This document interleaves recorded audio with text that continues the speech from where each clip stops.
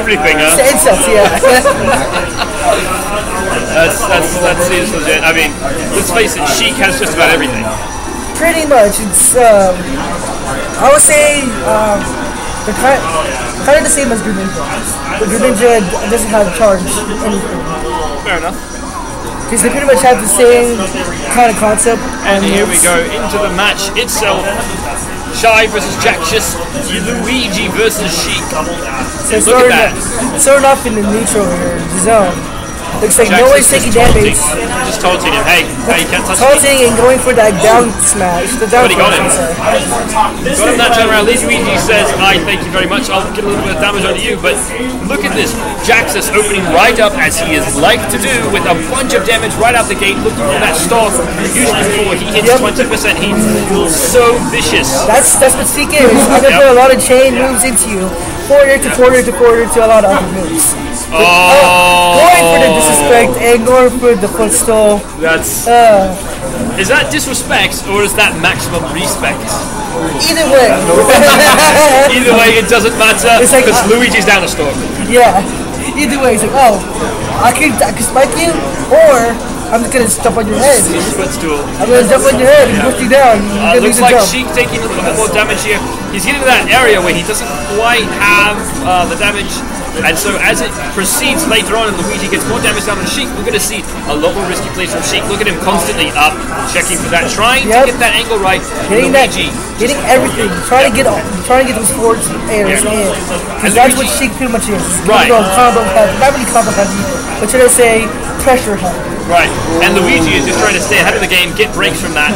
Very close in percentage now, but Sheik has that extra percentage and using his stalk very well. Jaxas is bringing Luigi up extremely well in the percentage area. And up in the air, but not enough. Jaxas isn't able to capitalize. Capitalizing, that's what he should do. Ooh, and yet, he just did right there. Oh, and there it is! That's game. That is game.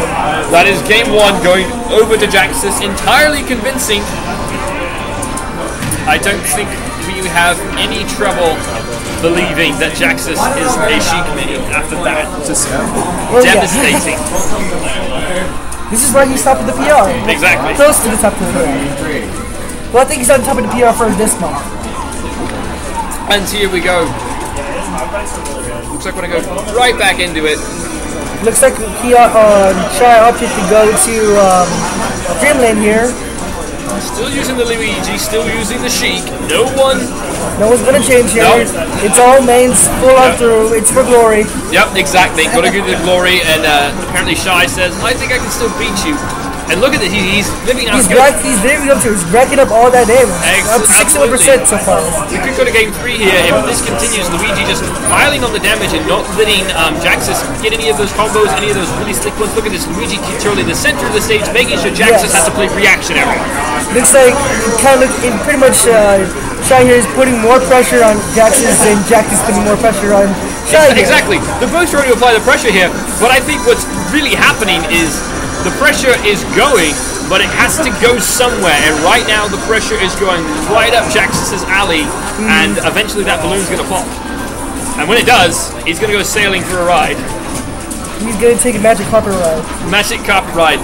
He's going to go for a trip in his favorite rocket ship. And that rocket ship is the trip to Painesville. So is that rocket ship from Little Einstein's then? From what? Little Einsteins? Yes. Okay. The rocket ship from Little Einsteins, of course. Oh, and Jaxas takes the trip all right. Favorite rocket ship off the map. And right back at him is Luigi gonna go. No, the DI is beautiful. It seemed like Luigi was gonna go to the moon, but he didn't.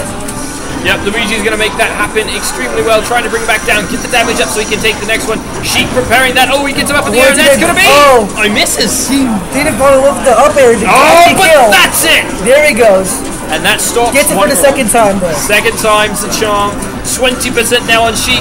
Oh, look at this, racking up the damage. Oh, he hits him with the. Going for the jabs with Luigi, though. Yep. So it's gonna be jabs, a down throw to.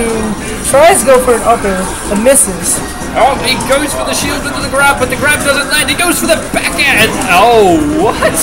What was that? Sheik just comes back with a flurry of kicks. He's up in the air. He's in the danger zone.